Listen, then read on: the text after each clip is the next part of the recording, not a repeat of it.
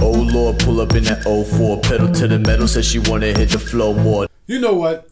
Thanksgiving weekend is here. And you, as an Atlanta sports fan, listen to this. All Atlanta sports fans have a lot to be thankful for this year. And I know, Georgia Tech football is brutal.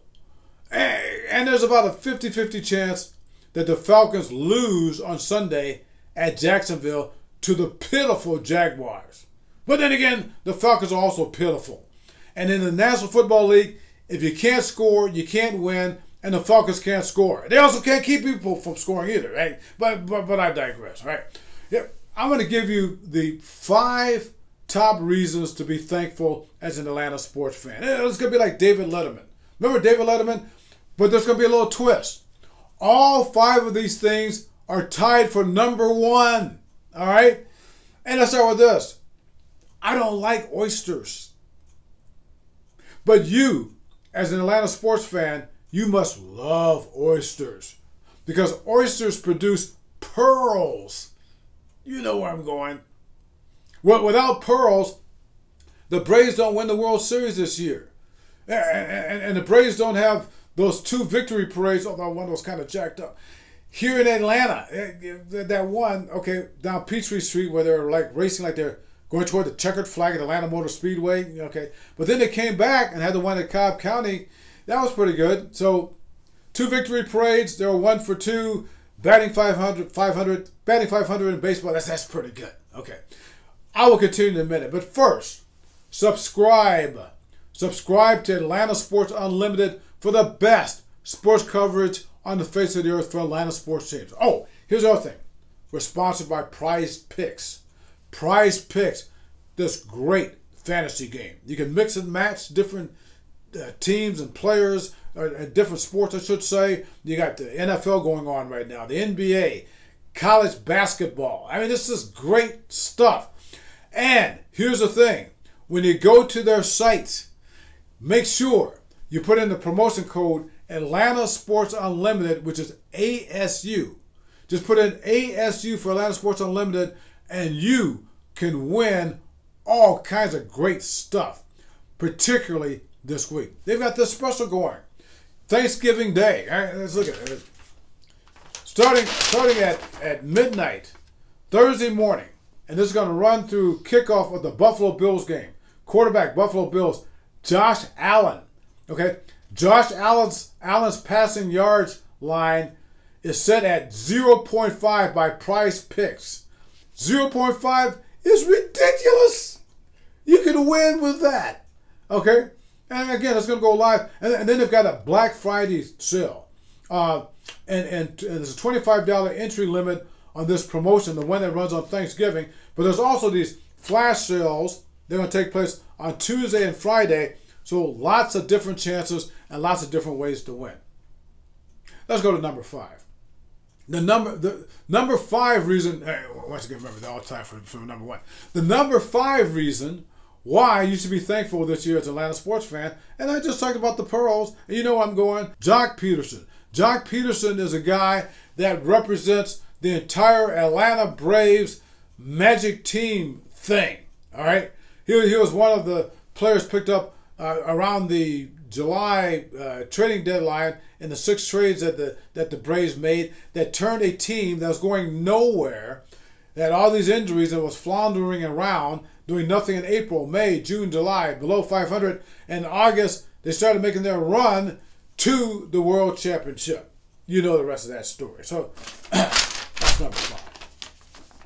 Number 4, you need to thank the college basketball gods that North Carolina wasn't North Carolina last year, and Duke wasn't Duke last year. As a result, Georgia Tech ended up winning the ACC for the first time since 1993.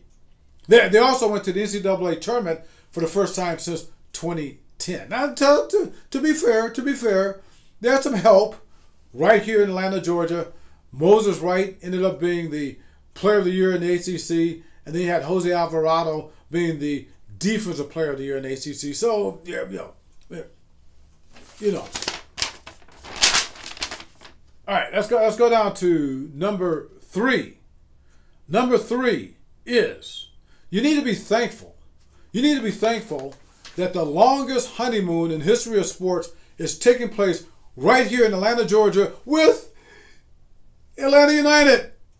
Yeah, okay, sort of, kind of. It's been going on for like 5 years here, right? And we say it's a honeymoon period because that means that people are going to ignore the fact that on Sunday, in the first round of the playoffs, the Atlanta United, they're playing in New York.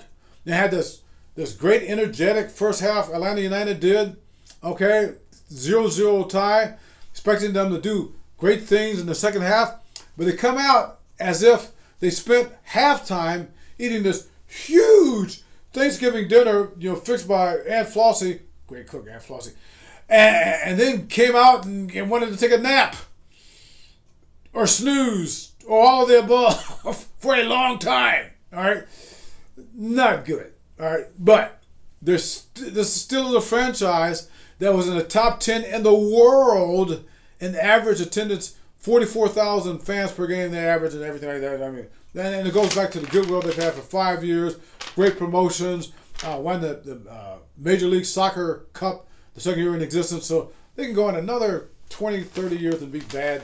Not that they're bad or mediocre or whatever. You see what I'm saying. Number 2, you guys need to be thankful that the Atlanta Hawks are benefiting from the fact that the Indiana Pacers are absolutely clueless.